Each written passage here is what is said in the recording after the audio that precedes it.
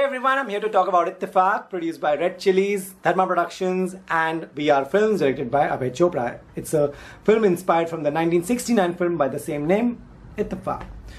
What's it about? It's a story that spans in 3 days. It's a murder mystery, a double murder, so it's a whodunit film. So you should not tell anyone whodunit. But what's the deal? It's a story between 3 days. Who's done the murder? Sidharth Malhotra is on the run. Akshaye Khanna is the cop.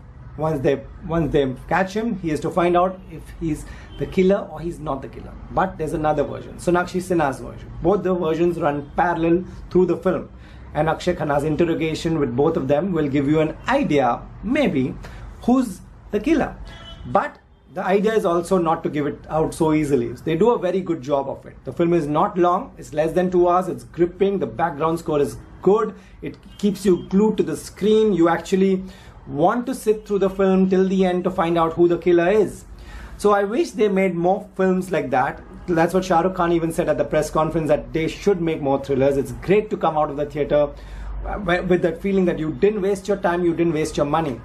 The makers have been very saying this about it, and they didn't show the film to anyone. In fact, we watched it this morning, Friday morning.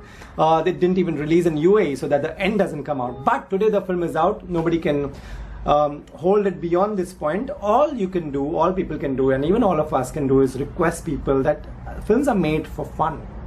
So while you are having fun and watching the end, do not give it out, and let everyone have their share of fun, and let people guessing, keep guessing. And I know when Gupt released, the big thing was Kajol as the killer. Of course, those were different times. Let's not do that.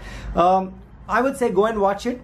You won't waste your time, you won't waste your money. We complain a lot that they don't make good films. This is a good film, so you should watch it. As the video is ending, should I tell you who the killer is? Of course not.